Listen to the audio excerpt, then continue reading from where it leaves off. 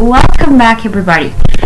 Today we are exploring the activity schoolwork. Okay, so hoy vamos a estar hablando sobre cómo desarrollar la actividad interactiva schoolwork que pertenece a las evidencias de la actividad 1. Entonces vamos a dar clic en Activity 1 y vamos a desplazarnos a la parte inferior. Recordemos que ya debimos haber explorado el material de apoyo, la guía y el material welcome. Vamos entonces a desarrollar la evidencia interactiva My Schoolwork. ¿Cómo la desarrollo? Le voy a dar clic sobre el título de la evidencia y espero a que el OVA cargue, el objeto virtual de aprendizaje. Recordemos que preferiblemente debemos tener desactivados los bloqueadores de ventanas emergentes para que nuestra evidencia interactiva cargue de forma correcta. Entonces aquí, como pueden notar, se acaba de abrir una ventana interactiva, empieza a cargar. Por lo general no demora todo lo que demoró hace un segundo cargando, pero a veces pasa que tarda un poquito más. Esperamos a que cargue el audio y seguimos las indicaciones.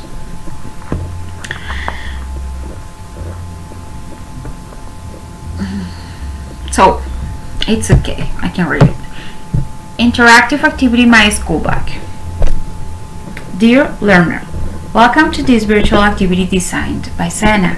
In this activity, you'll practice specific vocabulary related to the school setting and the use of there is and there are. To pass this activity, it is necessary to do all the exercises correctly. Follow the instructions given by the multimedia. Contact your virtual instructor if you have further questions through the Questions and Concerns forum. Entonces, esta es una introducción a la actividad interactiva. Aquí lo que nos dice es que vamos a seguir las indicaciones dadas por la multimedia. Remember, you can always check the translate button, okay? Recordemos que siempre tenemos el botón translate en la parte inferior, en caso tal de que no nos quede clara la indicación. So, we're gonna click on next.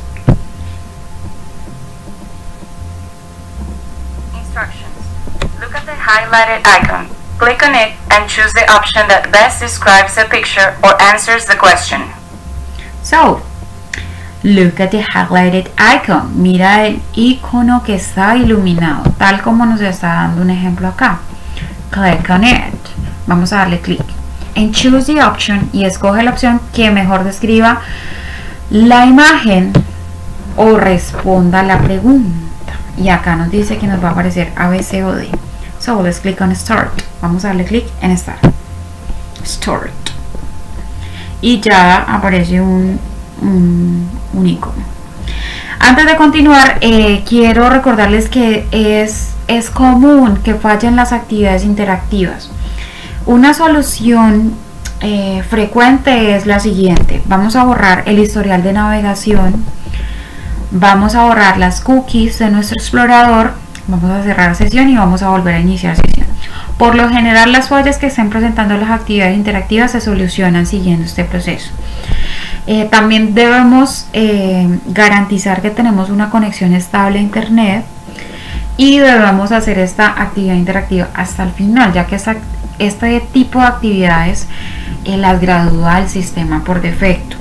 Entonces, si por ejemplo nos retiramos a mitad del intento, el sistema va a tomar ese intento como un intento en progreso, es decir, una actividad a medias, y no les va a generar el aprobado que necesitamos para poder aprobar nuestra actividad. Entonces, repito, es importante que vayan hasta el final de la evidencia. Listo, vamos a seguir las indicaciones. Nos decía que le demos clic en el icono iluminado. So, choose the sentence that best describes the picture. So, the first one, A. There is a hole puncher in the locker. No, this is not. B. There are 4 backpacks in the locker. No. There is a sharpener in the locker. Hay, recordemos que esta estructura there is o there are quiere decir hay. There are, por ejemplo, lo utilizamos cuando utilizamos varios. Hay 4 bolsos en el locker, pero no correspondería a lo que me está describiendo la imagen. La que corresponde es la C. Hay un sacapuntas en el locker. Entonces vamos a darle clic y me dice Perfect. You have a school supply. Perfect, you have a school supply. Genial, que nos hemos ganado un útil escolar. Let's continue. Y let's click on it. Y nos dice, they are in an English class. Choose a sentence that best describes the picture. Escoge la oración que mejor describa la imagen. There are 3 flowers in the classroom. Nope. There is a computer in the classroom. Nope. There are 6 desks in the classroom. There is, I guess it's the Z, I'm not sure. Yo creo que es la C. Vamos a darle clic a ver qué nos dice. Perfect. Nos dice que hay 6 escritorios. Perfect. You have a school supply. Ok, vamos con la segunda.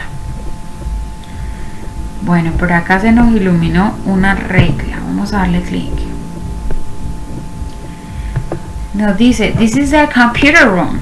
Este es el cuarto de sistemas o la sala de sistemas. Choose a sentence that best describes the picture. Una vez más. Y una vez más ejercitamos el uso del there is, there are. Hay un perro en el cuarto. There is a dog in the room.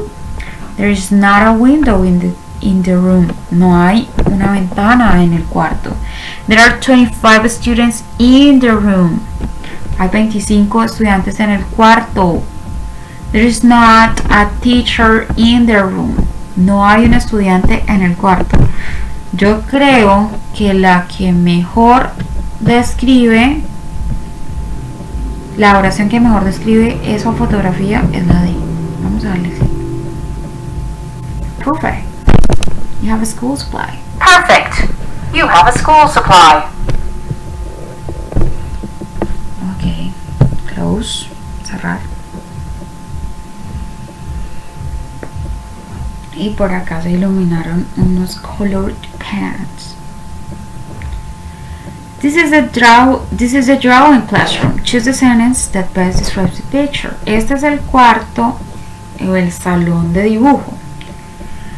Dice la A. There is a man on a chair. Hay un hombre en la silla. There is a woman drawing. Hay una mujer dibujando. There are 19 students. Hay 19 estudiantes. There is a stapler in the room. Hay una cosedora. Yo creo que es la A. Vamos a ver. Good. You have a school supply. Perfect. You have a school supply. Okay, close.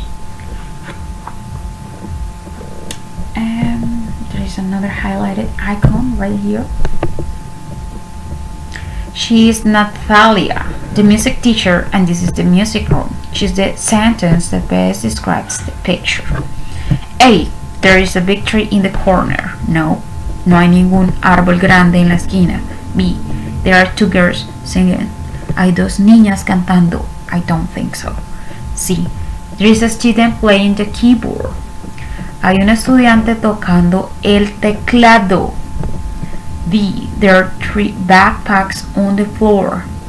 Hay 3 bolsos en el piso. I guess it's a C. Let's check it out. Z.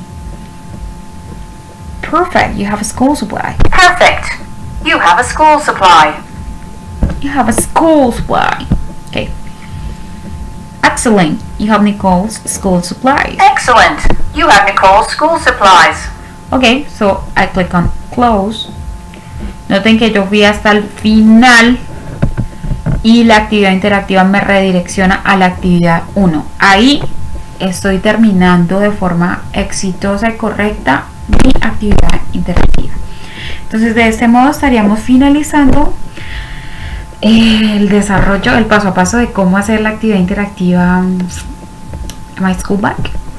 Saludos, que estén muy bien. Nos vemos en el próximo video.